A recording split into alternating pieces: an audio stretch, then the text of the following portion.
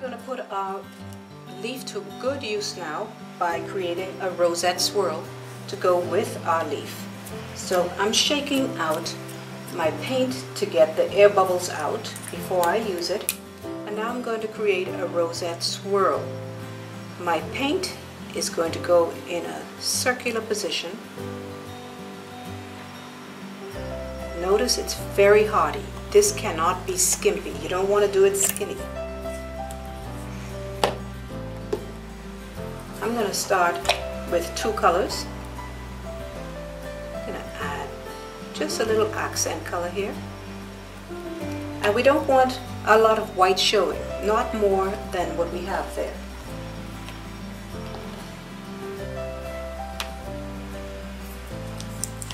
I'm going to load up my brush with a little bit of pink to start this off.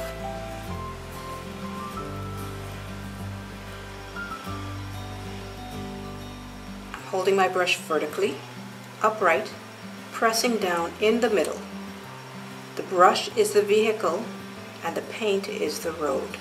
I'm staying on the road, pressing and dragging it around till I come to the end. I'm lifting off gently. Shall we do that again?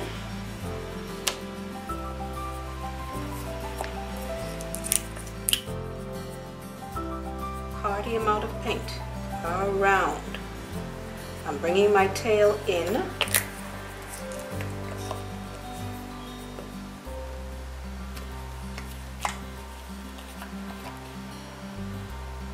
A little more accent color.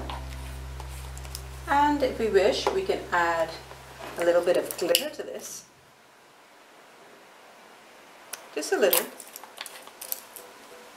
When it dries, it sparkles. When it's wet, it looks quite milky. I'm holding it vertically. My brush goes down vertically. My brush is the vehicle.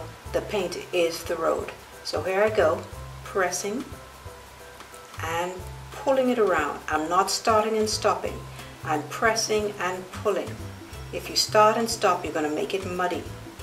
And gently lift off when you're coming to the end. Make it out to a point.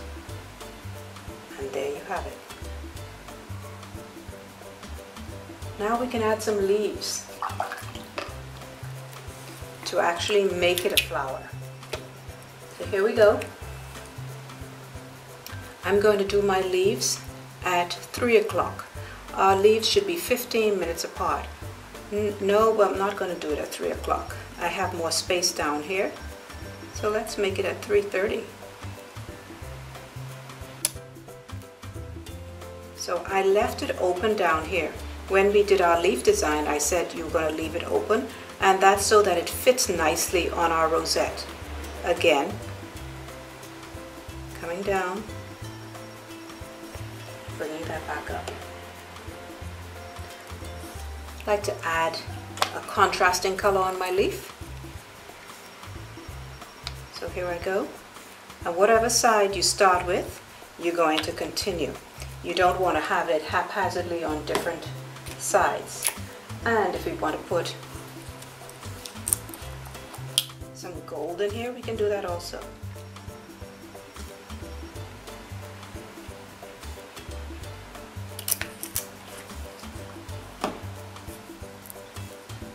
I think the leaves look better when they're 15 minutes apart as opposed to one directly opposite the other.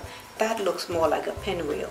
So now we're going to take, let me load it up just a tiny bit. I'm going to take our paint, our brush, and we're going to go from center straight down the middle, slightly to the side.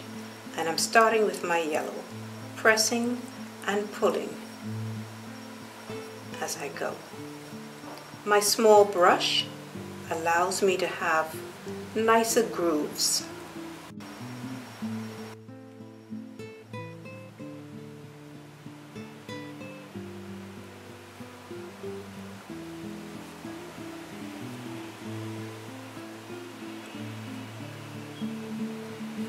Okay, so we can offload, going back to my yellow, press and pull, drag that to the center.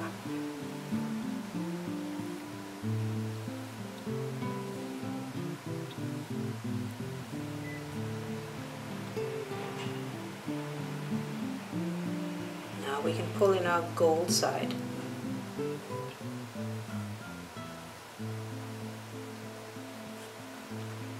Offload and rinse. I like to put a swirly on this rather than using a vein. Let's use a swirly. So we're going to take our paint and swirl from the top, going around, and I'm pressing this in, and I'm not bringing it down the same road as I would the vein. The reason I'm not doing that is because I don't want this swirly to look stiff, but I'm coming from the middle and I'm going up and around. I'm pressing it in though. I'll do the same on this one. I'll start here and come up, and I'll come down this way.